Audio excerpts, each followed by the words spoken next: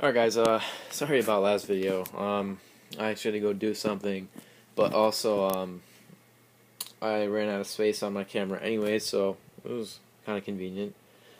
But, I haven't really done anything.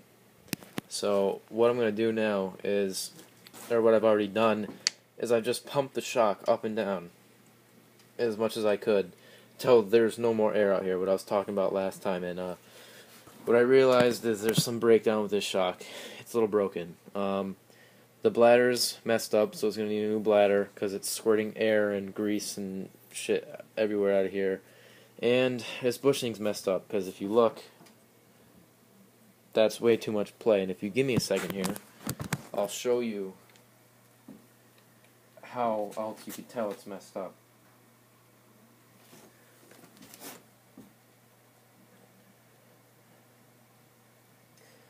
Give me a few seconds.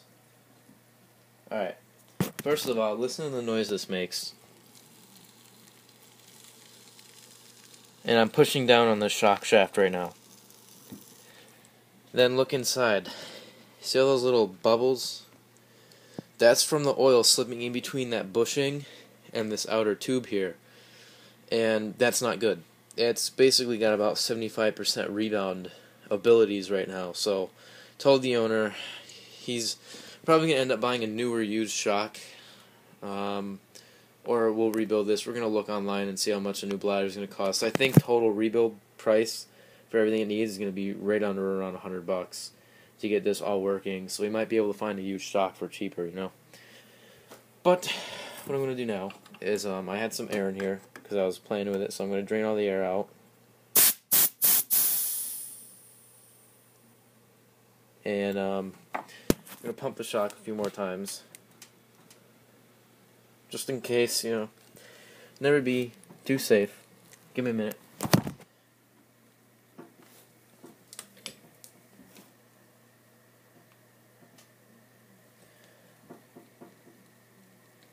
Okay. Now for the fun part. First, I'm going to add a little bit more oil. So, you know, just adding oil. No biggie deal. And next, gotta get the, hold on, give me a minute. I'm gonna get the, head seal down in there. I'm just, driving the bladder down a little bit to kind of lower the oil level a little bit, so when we fill it, it's gonna have better rebound, seeing as how the can't put full pressure on the bladder, but okay. But let me bring it back.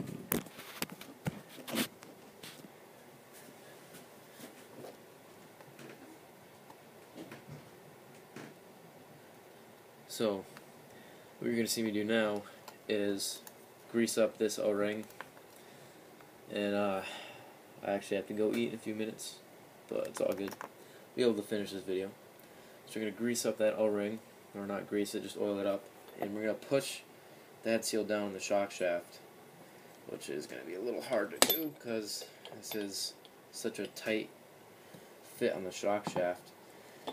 And what I'm going to actually do to help put this in is, you can see me pushing down, and it's just going to slide right in. But if you put, since there's, even with the little bottom out bumper, this will still work.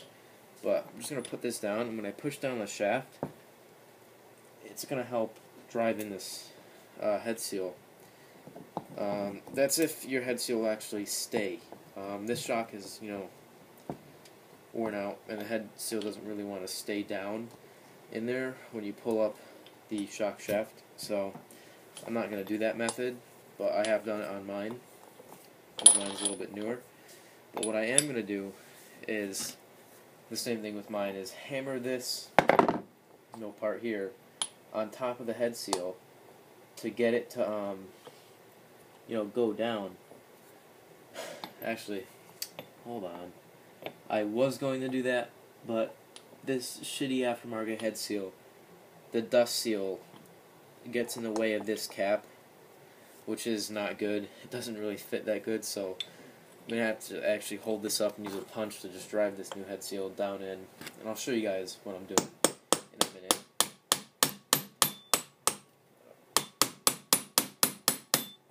And if it helps drain the bladder out every once in a while, and it'll make getting this head sealant a whole bunch easier. Just bang it a few times, drain the air out.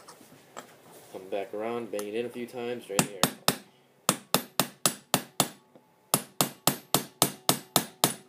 Bang it in, drain the air out.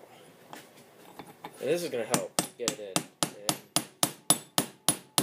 And I have oil coming out the top here because I put a good amount in, which is good.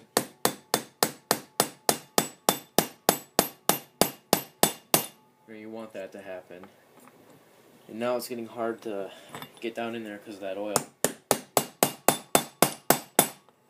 You can see it splashing along everywhere.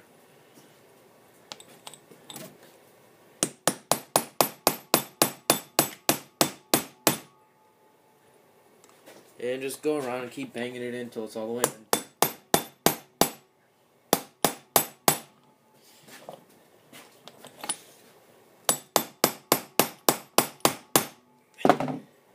It's going to take a couple good knocks to get it down in there, so don't worry. Get some air out, and this will go down a lot more easy.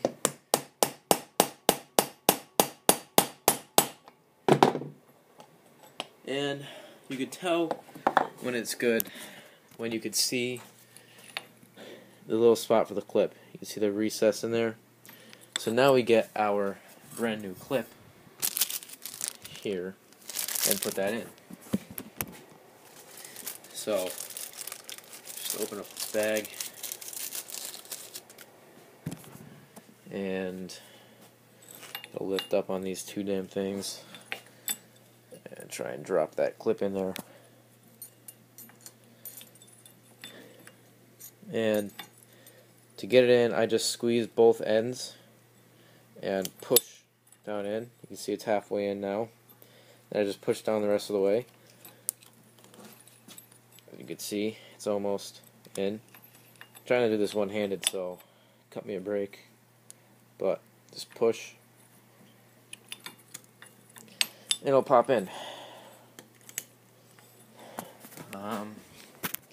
Yeah, I'm going to do this with a little punch here and with the camera down, so I have two hands to do this. And you're just going to push it until you hear it click. I'm going to stop talking so you can hear it. See? That's all in. Now, I'm going to pull the shock shaft up all the way out and drain some air out of this again. And then before I put this little cap back on, I'm going to clean this out because there's a little bit of dirt in there. So I'm just going to spray it with brake cleaner and get it nice and clean real quick. So bear with me for a couple seconds. Actually what I do is, while there's brake cleaner on this shaft and on that seal that I just sprayed, I'll pump it a few times to help seat that seal. And you know, you're going to pump it and then pull it back out. But it helps clean that out a little bit. And let me get a clean rag real quick so I can clean this up and show you guys the next step before putting the spring back on. And we're basically done.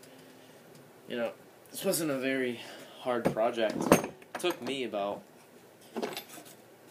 total work time, you know, I took a few breaks, but total work time, it only takes about, 2 hours maybe. You know, I could do it faster if I did more of them, but hey, that's pretty good. I've only done 3 or 4, so. But next, clean off that shock shaft and get this little cap that I was talking about. Make sure it's clean, and it is on the inside. And it doesn't matter where the holes are lined up at all. But we're just gonna kind of get that in, and then start banging it in with a hammer.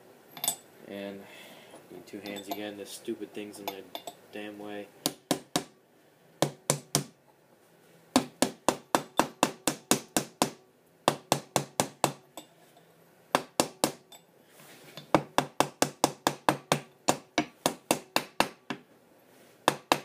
And that's it. And now what I'm going to do is I'm going to fill this up with a couple of pounds of air and check out the shock. So let me get my air compressor turned up. I'm putting about 80 in.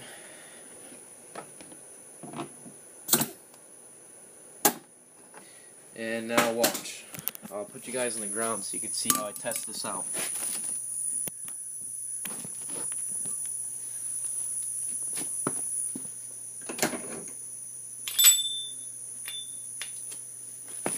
So hopefully you guys can see this, but just take the shock and push on it.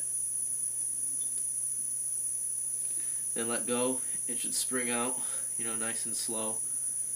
It may go a little faster depending on how much air you have. I should fill this up with a little bit more air so it goes faster. But basically what you're going to do is push it down all the way, push it down 3/4 of the way. Keep doing that. Check for rings. And you're going to want to do this a couple of times because there's still going to be oil inside that dust seal that's going to make little rings. So I wouldn't worry about it, you know, right away. But you'll see I'm still checking. And I'm going to clean it with a little bit of brake cleaner too, so don't worry about that. And as I look at this, it's not leaking. It's just giving off a little bit of that excess oil.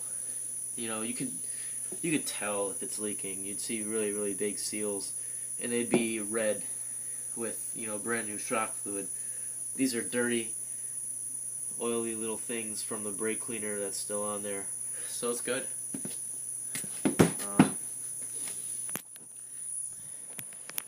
So that's the end of this video. The next one will be final touches, and yeah, so come back and see that video.